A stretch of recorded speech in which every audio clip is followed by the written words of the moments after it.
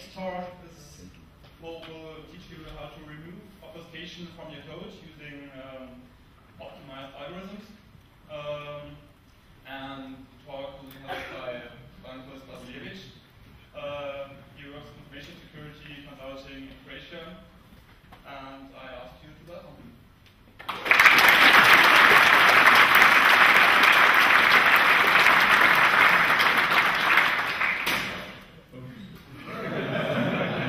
You dropped the phone. Hello everyone. Is this too loud? My name is Branko Spasojevic. I work as a security consultant for Infigo. Today's topic is code deobfuscation by optimization, and we'll do some fun stuff removing obfuscated code. This is a short overview. First, I'll explain why this project, why I started it, and what I hope it will become of it. Next, I'll discuss how things are done, especially disassembly, instruction semantics, optimization algorithms, and at the end, assembling. And I'll finish with a demonstration of developed open source plugin. This is released and is already online, so you can try it and report bugs and give your opinion. So, the reasons why I started this project is because x86 architecture is complex. There are at around 700 instructions, different opcodes, variations of instructions, semantic differences between similar instructions and stuff like that. Most of you are familiar with two books about the released by Intel on instructions. They contain about 1,600 pages just describing every instruction available. When analyzing obfuscated code, its complexity grows. Analyzing traditional assembly code is difficult, and obfuscations just introduce unnecessary problems. Assembly reading is not always pretty. When you introduce obfuscations, your code becomes highly unreadable. Debugging can help mitigate some of the problems, but not all of them. You can use debugging to resolve things that are hard to do with pure static analysis, and you can just feed the results from the debugger to the static analysis code, and you'll harvest all the benefits from debugging into the static analysis. This is an example of obfuscated code. This exact example is code splitting, basic block splitting, when you have regular code that is shredded into very small blocks and scattered all around the virtual address memory space. So in traditional disassembly listing, it is very difficult to navigate this code. Of course, you can use GraphView, and here it will collect all the graphs and join them into one easy to navigate graph. But GraphView is only available when you can make your obfuscated code into a function. If it's impossible, then you get this error message. So one of the problems with analyzing obfuscated code is it traditionally tries to break IDA into creating functions, and then you lose most of the benefits that are presented to analyzing obfuscated code.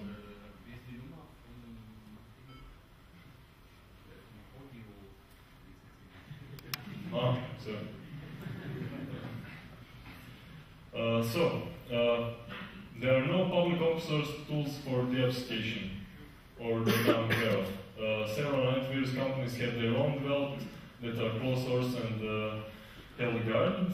There are no frameworks to analyze instruction semantics. these frameworks enable you to analyze assembly code and develop algorithms that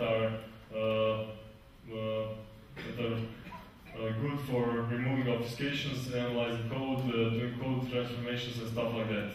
There are some tools developed by universities in the US like Wine and Web, but they're written in OCaml, and I don't know how many of you here write OCaml, but it's not easy to extend them and integrate them into IDA.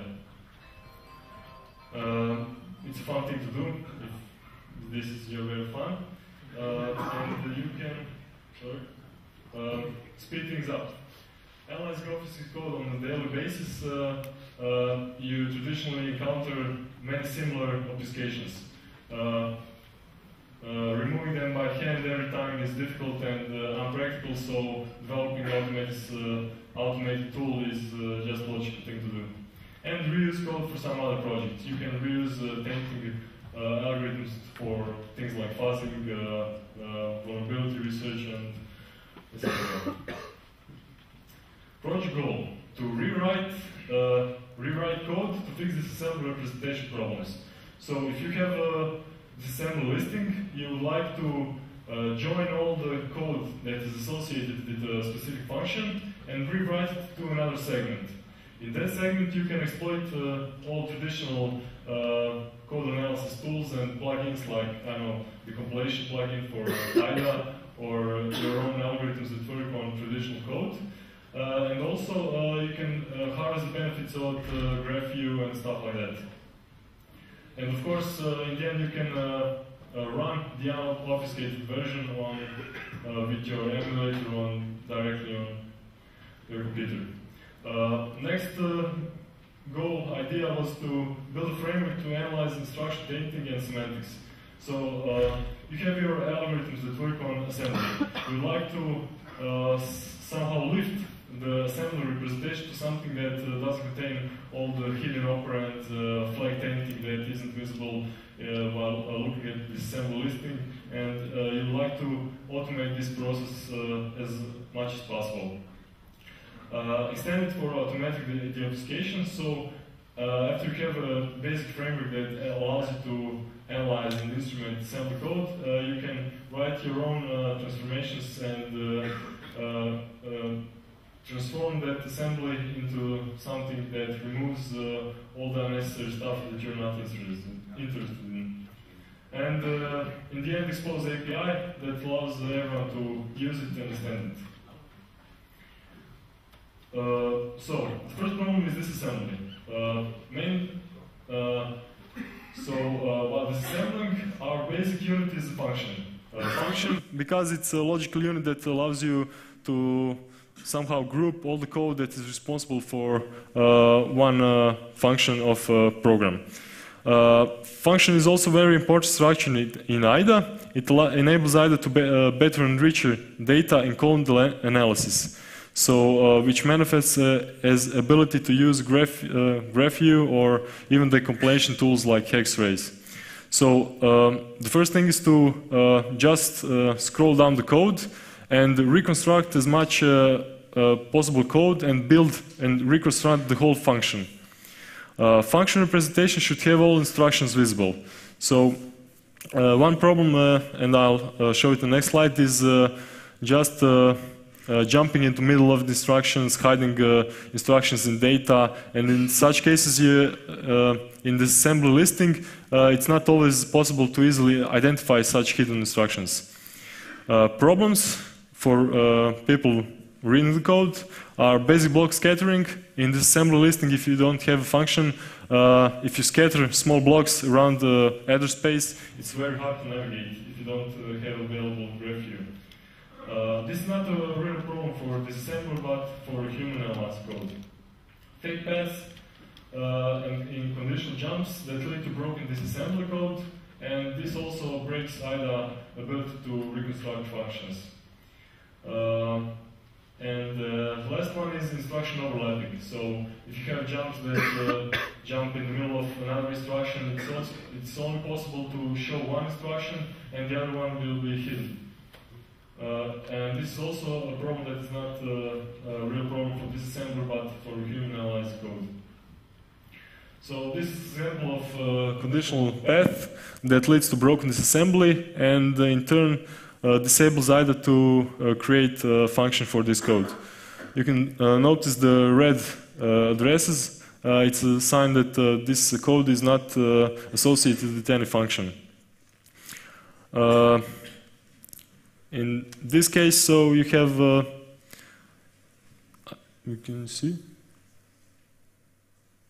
Okay, in this case, you have a broken path that leads to unrecognized instruction at address AFF2. So what would you like to do is, if you happen to come across some opcodes that IDA cannot resolve, you either replace them with a return instruction, and that way you can enable IDA to build a graph from scratch, or you can replace them with some protected ring 0 instruction, and after that instruction you can add another return instruction. Instrumenting with this also can be used as a measure to break debuggers. So when a program, if it really takes this fake path, it will raise an exception and can use it for detecting debugger or stuff like that. So if we replace the fake instructions with red and we add comment to the code when we rewrite it, so we know what was changed from the original disassembly, and you can then analyze it like you usually do. This is a code that happens after you replace the return instruction at the mentioned address, and now you can notice that this code was associated with the function. Next thing too is instruction overlapping. So this assembly graph should contain all instructions.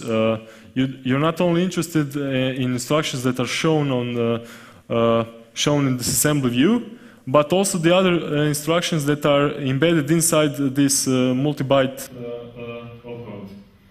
This is the first screen. You can notice the jump that jumps in the middle of itself, and the rest of the code is hidden. Next step is to undefine this instruction and continue disassembling from the next opcode. In this case, this is the jump EAX. In the end, when you rewrite the code, this is what you get.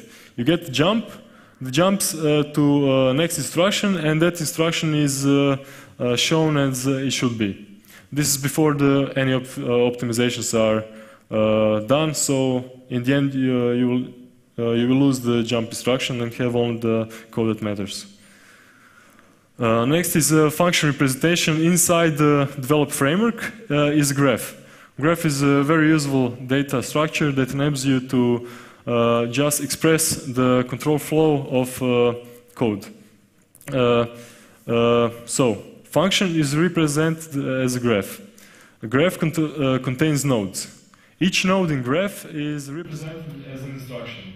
So you can model the control flow of every instruction and have branches associated with each node. Edges represent control flow, and this is either disassembly engine used for parsing of code. This proved to be somewhat not exactly the optimal solution using either for this, but I'll discuss later some troubles associated with this. And that first search is used to explore all the possible disassembly view of code.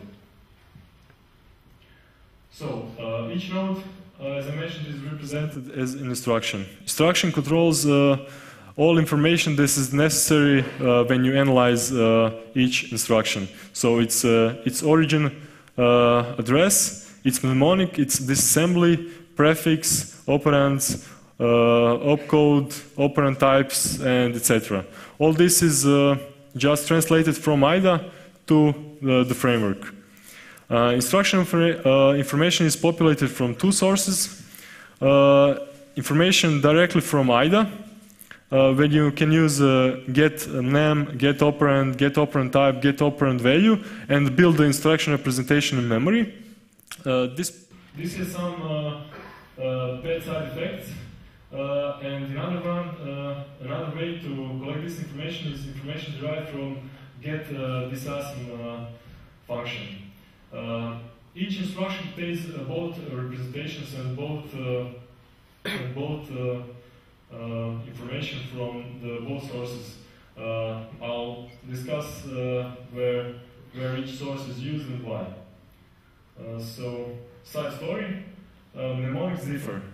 If you use either getName function, you'll get a basic mnemonic associated with that instruction. So, for example, if you have a stos_d instruction, getName will return stos.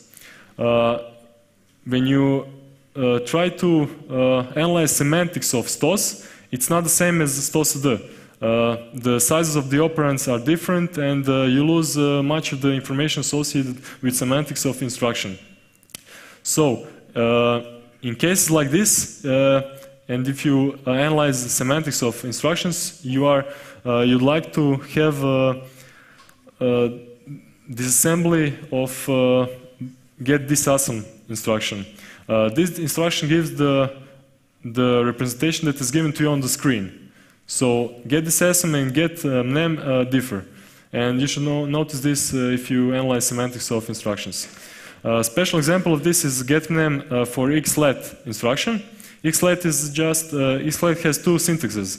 First has associated operand, as noted in the upper opcode.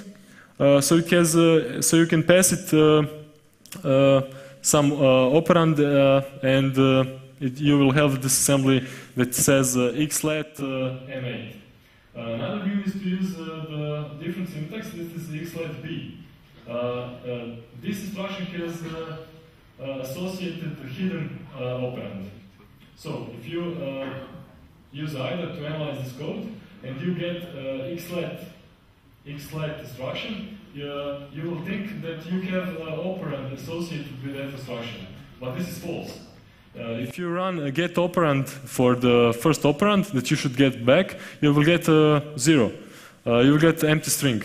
But get operand type returns 1. So this is a hidden operand that is actually the bottom syntax used. So this is just something to note if you are going to instrument stuff like this. So next thing is functions. Functions is abstracted as a class. Function contains all the basic block information plus the control flow information.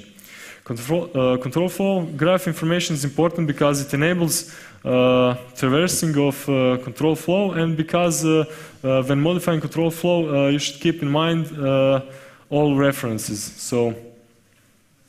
So in the end, you'd like to have both top-down control flow graph and bottom-up.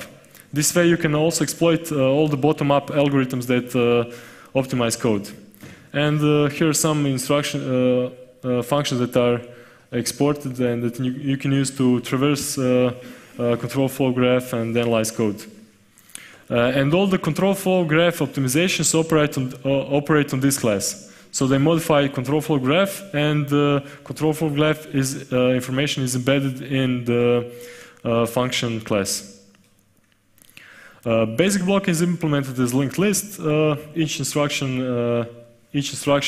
code instruction is represented as an instruction class that has its prefix, mnemonic, operands, and so on. It stores all the information that is returned from getOp star functions, getOp value, getOp operand, and so on. And also, instruction contains all the opcodes and operands that are associated with get disasm instruction. In the previous slide, this was discussed in cases when you don't want to use the get name and you want to use get disasm. So instruction semantics, this is useful, not just for deobfuscation, but for taint analysis. So each instruction has several operands that are visible on the screen. There are numerous operands that are hidden, and there are flags that are not shown when you use this assembly listing. So, for example, you have emul ECX, and what you get is on the screen you just get that instruction taints the ECX register. But this is not true. It taints not only ECX but EDX, EAX, and all the mentioned flags. This information is necessary if you want to do safe optimizations. So you want to instrument each instruction, all the data it taints. And you cannot forget some flags or other stuff. This is instruction semantics is also necessary for safe dead code elimination. So if you have instructions that taint some memory that gets overwritten, you can safely remove them. Around 700 instructions are currently supported, and I use Maygen's XML that contains all the x86, 32-bit, and 64-bit opcodes and all the hidden and regular operands. So instruction semantics is implemented as taint instruction class. So for each instruction you get taint destinations, sources and destinations. This includes all the operands, hidden and visible, all the flags, modified, read, and set to a constant value. Additional benefits of using the mentioned XML code is that you can instrument side effects. So if you have a pop instruction, you can also do comparison of opcode and deduce if it increments ESP and by which value. Also, you have added value is that you can use it to detect ring 0 instructions that are that exist in the ring 3 code. So if you know you're analyzing some ring 3 rootkit, and if you detect some ring 0 instructions, you can deduce this automatically from the obfuscator, and you can either prune this path or replace it and analyze it. And tainting information is necessary to perform safe optimizations, as I already mentioned. So how this looks structure of the framework in memory. You have functions that represent control flow information. You have basic blocks that contain instructions and all the instruction data. You have instruction class that represents each instruction that exists in the disassembly, and at the end, instruction is mapped with its taint source. So for each instruction, you get exactly taint information that it's associated with it. Now the fun part, optimizations. After you reconstruct your function in the memory and calculate all the taint information for that for each instruction, you can use the traditional optimization algorithms to remove much of the obfuscated code. There are four main types of optimizations. First is control flow reduction. This is useful when you have like many shredded basic blocks that are scattered across the address space and that are connected with unconditional jumps. So you get fragmented code with, and GraphView shows you a bunch of nodes. Another control flow optimization is conditional jump reduction. So you have a conditional jump that is basically opaque predicate, and for example, the false path is never taken. So you can automatically prune the whole path, replace the conditional jump with jump, and continue analysis.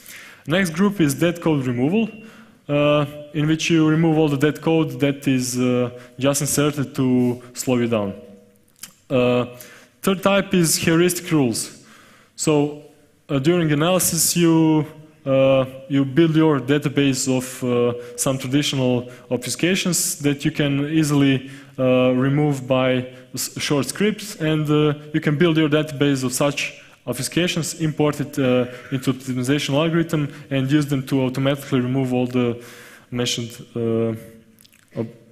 obfuscations. And the last one is constant propagation and folding. This is still in development and will not be a part of the released plugin. In which case you simplify all the instructions that manipulate on data and that use as operands constant values. So, conditional jump reductions. Conditional paths depend on flag status. You can use taint information to get flags on which a particular conditional jump depends. Use a backward algorithm to scan where this flag is set, and you can, with semantic information, you can deduce if this flag is set always, sometimes, or never. For example, and always clears the overflow and carry flag, so all the conditional jumps like jump overflow, jump not overflow, jump carry, and so on, always take a single path. So you can prune the other one and just substitute the conditional jump with a regular jump. This optimization results in a smaller graph and better, more precise disassembly. Because if you prune the fake path, you will not encounter some bad disassembly, unknown opcodes, and stuff like that. And also, fake paths can be used to break IDA's function reconstruction algorithm, so you can also use the graph view. Jump merging is very simple optimization. If you have two blocks that are connected with jump, and the second block contains only a single reference, you can merge them together. This increases block size and reduces control flow graph complexity. This optimization is very useful if you use data analysis algorithms, because bigger blocks enable you to effectively use better optimizations on a single block. So this is a two-stage control flow graph optimization process. First, you have a conditional jump that points to two blocks. If you can determine that this conditional jump is in effect opaque predicate, you can replace the conditional jump with a regular jump. And in the next stage, you can use optimizations that remove unnecessary unconditional jumps to just merge the two blocks together. In the end, you get a single block that has very easy and nice control flow structure. That code optimization is based on tainting information. So every instruction whose execution doesn't modify program final state or control flow is classified as that instruction. Every instruction in a block in which all taints get overwritten before getting used is effectively an algorithm that you can use to remove obfuscations. Removing is done with the following short algorithm. There are two rules that I don't currently implement. That is memory tainting. So memory taint analysis and aliasing problem is a complex one, and it's not currently addressed. So if the code encounters an instruction that taints memory, we will leave it just for the sake, and instructions that change control flow graph also are left out of that code elimination. For all other instructions, you traverse a basic block and try to find all instructions that don't change program state. If you determine that such instruction exists, you just remove the instruction from the basic block and continue analysis. The last one is rule-based optimization. So there is optimization that isn't automatically removed. You can just write a script and to remove it. I think it's pretty easy to do it. Here's a simple one that can replace ready to jump. So if you have push address before return instruction, you can classify it as jump rather than end of function. These 10 lines of code are example of such a heuristic rule for optimization. All the data is abstracted through classes, so it's very easy to modify the control flow, remove instructions, add instructions, modify instructions. It should be noted that when you modify instructions, all the stuff you do in memory representation of your function, can be exported back and assembled into the code. So this is the last process. You have reconstructed your function and optimized it in a classes in memory, and now you want to write it into either database or export it to some executable code so you can run it and modify it. The basic algorithm is that you will assemble each instruction. Either provides API assemble that is unsupported and and has some weird syntax. You have to be very careful using this. Not all instructions are supported, but for the proof concept and for most of the instructions, it works nicely. Also, I use some custom rules for assembling all the code that it's not supported, and for the code that is supported, you can rewrite the whole functions into another segment. Okay, now for the demo.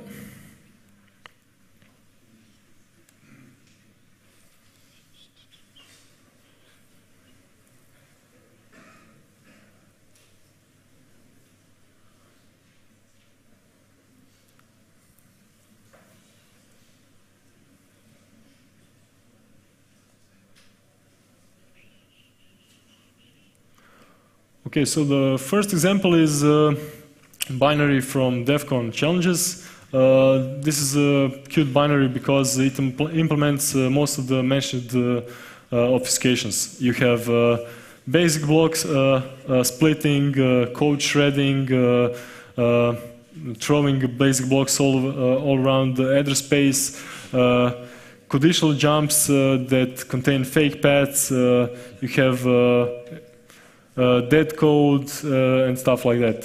So the first instruction is, the first example is code that either cannot create function from, so you can't use graph view, and it implements some fake paths that are basically opaque predicates. So set carry sets the carry flag, and so this jump will always happen, and the rest is fake path. You can see that if you don't see this yourself, most code here is not doesn't break disassembly. It looks nice. It looks regular, so it's not easy to detect that it's something it's fake just because it has a conditional jump here. To use the plugin, it's enough just to go to the basic address that you want to create a function from and run the plugin.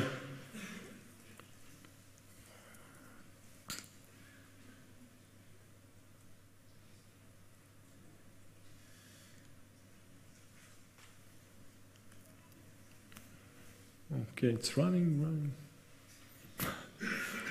So when all the deobfuscation is done, you are presented with UI that asks you if you want to write the deobfuscated code back to the database. So you can assemble back all the deobfuscated functions to IDA database and exploit all the IDA algorithms and the graph view and the plugins that you have yourself made. So we'll just use the standard. This is the size of the segment. So you can write many functions into the same segment, and you can call the segment optimized code. So on this side,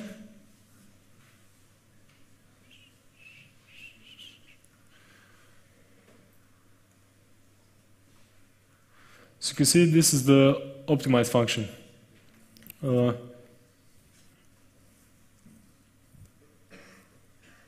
So from all this code, you get only this function. It removes all the dead code and prunes all the fake paths, merges blocks, removes some heuristic obfuscations. This code also uses push red obfuscation, so it's also removed from this view. This is the first example. Another one is several days ago, weeks, on Open RCE, someone posted the obfuscation that is based on source code obfuscation. So you have a source code, you can introduce some source code manipulations that add conditional code and dead code, and you compile the obfuscated source code, and in effect you get obfuscated binary code. It is also possible to remove this kind of obfuscation pretty simply. So you have here some very long basic block. You can just click on the start. Start the optimization. You can see all the dead instructions that are removed. Okay, we'll assemble it. And you get here the clean code without all the dead instructions. Here are listed some of the dead instructions that are removed from the assembled version. You can notice here also that this code uses a lot of constant values and constant instructions. So this is not currently supported, but it's pretty easy to write the obfuscation algorithm that will also remove all the expressions that use constant values. Okay, this is pretty much for the demo. You can download it and use it. Okay. So conclusions. It can remove static obfuscations pretty easily. You can feed it data from disassembler, so you get added value over the classical pure static analysis. You can tool chain this. So you have a disassembler or code instrumentation framework you normally use. You can plug it to feed data to the optimization plugin and reconstruct functions based on the executed code. Then you can optimize them and export them back and assemble them into your IDA project. So you can analyze and run the code and modify it from the execution trace. It's work in progress, it has bugs. Currently, most notable bugs are related to assembling in IDA. I plan to switch to the NASM or some other assembler that will handle all the instructions better. If you have ideas, obfuscations that you'd like to see, you can send them. You can extend, improve, contribute. It's open source, MIT license, so you can do whatever you want with it.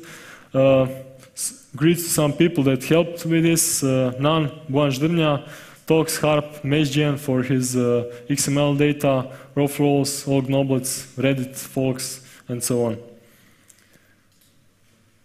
Thank you for your attention. Any questions?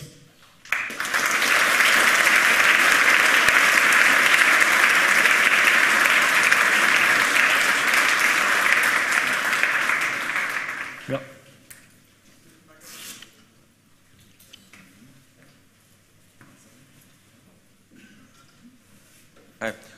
I wonder what happens if this tool is processing code that's not really obfuscated, but maybe look like obfuscated. So for example, there is this very nice hack in X264 encoder, which uses a double fall through code. It jumps into a function then uses a call instruction on later code. The later code runs through red instruction back to the original instruction, and then it falls through the same code. So this looks much like obfuscated code, but it's not. It's hand-written optimization to save cycles and space. Okay, so all the deobfuscation algorithms should be safe.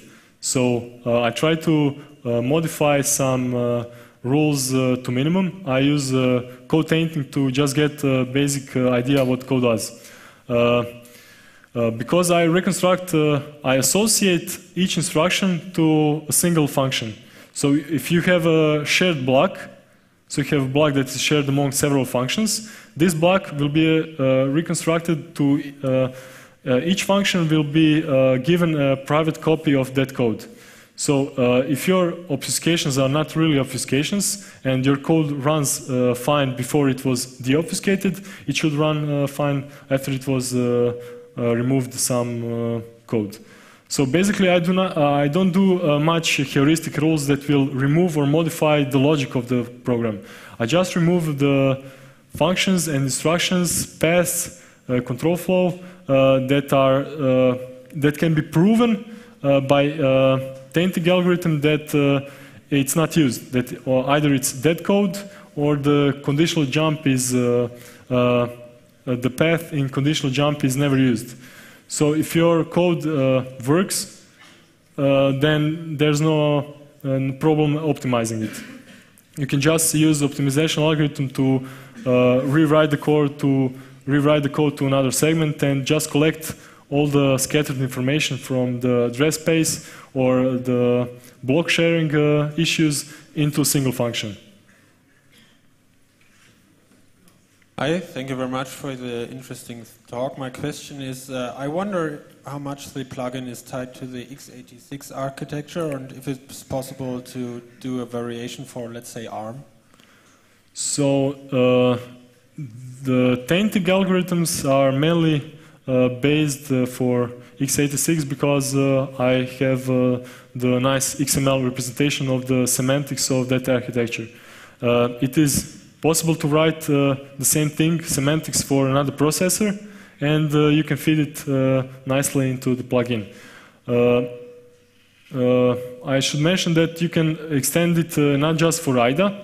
If you wrap all the IDA exported functions like get mnemonic, get operand type, get operand value, you can just embed it in debuggers like Immunity Debugger that has already all the Python code that supports executing Python code. So if you wrap the necessary functions, you can port it to architectures different or different processors and debuggers and stuff like that. Because currently there are no limits for the number of operands that are supported. So you can have 1, 2, 3 operands are supported by Intel, and you can use just 10 operands for I don't know, for some kind of custom processor.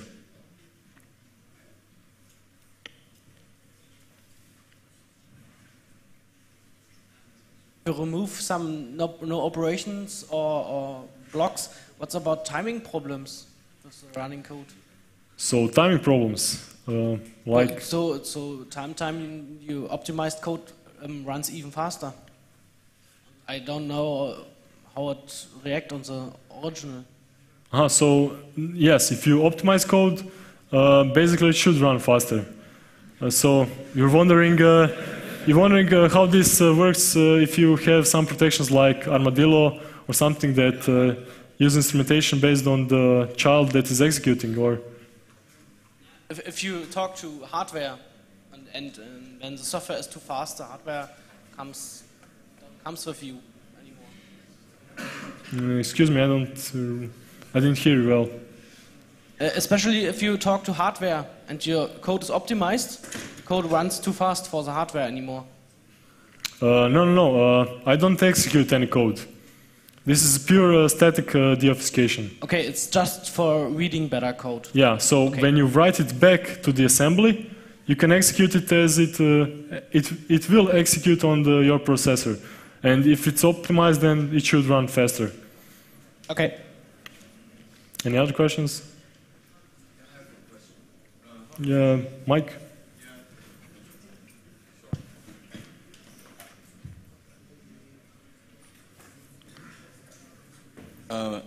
First of all, good talk. Thanks very much. What I wonder about is if you purely do your analysis static, how do you actually find out which path of the opaque predicates are taken, and how deep is the level of opaque predicates that you can solve? So given that you have like a set carry instruction or something like that, it's going to be pretty simple, but you can think of a function that is way more like obstructed. Yeah, I was actually surprised when some of the conditional jumps were optimized. For example, end instruction. End instruction was like 7 instructions above the conditional jump, and end instruction sets overflow flag. So if you have somewhere down jump overflow, it will take just a single path. So the opaque predicates analysis is based on the semantics and tainting analysis that is reconstructed for each instruction. So all these algorithms are layered. So first you run control flow optimizations, then you run data optimizations, then you run instruction optimizations. So if you make a loop around it, at some point the code will be static. No changes will happen, and in that case, this is when the algorithms will stop. All the tainting, all the opaque predicates code is just, there is no single opaque predicates removal, but it's based on that code removal. So if it's possible to make an equation that is solvable, you have a conditional jump that depends on a set of flags. You iterate through the basic block and find the first instruction that actually taints this code. So you have that instruction. You calculate taint information for that instruction, and the great thing about the mentioned XML file is that it gives you it gives you all the flags that are constant. So if they are always set or always false. If you have undefined flags, and you have a conditional jump that depends on the undefined flags, then it's not possible to solve this problem. Okay, and given that it's just like pretty much a simple kind of register tracking which you do. Yeah, right? So the XML file also contains like a description of all the information that you need to do something like that. Yeah, this XML file is used for building a disassembler. So you have all the opcodes, all the prefixes associated with that opcode, all the hidden and visible operands. So for example, pop instruction, you will have that it taints also ESP register. You will also have all the flags it doesn't or does taint. So basically you get all the semantic information from the XML file. So you can do all the optimizations and taint analysis based on the semantics of a single instruction. Cool, thanks. Okay.